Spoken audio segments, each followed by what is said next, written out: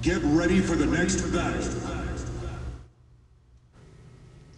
Well, my first real memory is playing Adventure on the Atari 2600. So, I've been playing video games for probably 21 years now.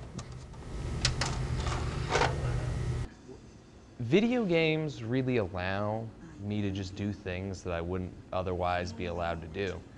You know, I can't really go out to the street and beat down the first person I see and steal their car. But, you know, Saints Row, by all means, matter of fact, use a 12 gauge while you're doing it.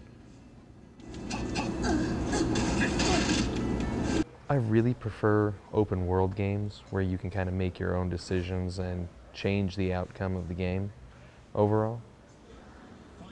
I enjoy fighting games because they give you a chance to pretty much let loose all your aggression. You can really get angry at them and, you know, take out all the aggression that you have from the day.